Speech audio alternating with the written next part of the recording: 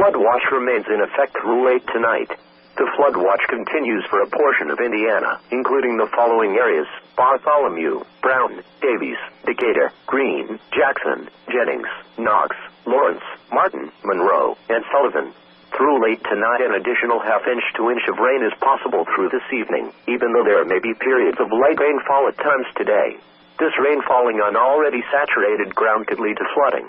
Flooding of low-lying areas, poor drainage areas, and along creeks, streams, and rivers is possible. A flood watch means there is a potential for flooding, based on current forecasts. You should monitor later forecasts, and be alert for possible flood warnings. Those living in areas prone to flooding should be prepared to take action should flooding develop.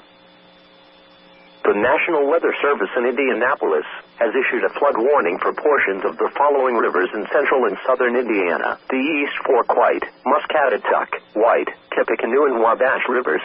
Lowland flooding will develop along rivers in central and southern Indiana. Significant flooding is not expected. Flooding will affect some local and state roads, low agricultural land, and some river parks. Flooding will continue into the first week of December. Rainfall of 2 to nearly 4 inches has fallen in much of the Wabash River Basin since Saturday evening. Flood crests will range from near flood stage to 6 feet above flood stage. The last time flooding occurred in central and southern Indiana was in June. Motorists should never drive into flood water. Turn around and go another way. Keep children away from flooded areas. Recreational and agricultural interests should remain alert to changing river conditions. For detailed flood information, go to weather.gov/INDA on the web. From the blue menu bar on the left side of the page, click on Rivers and Lakes.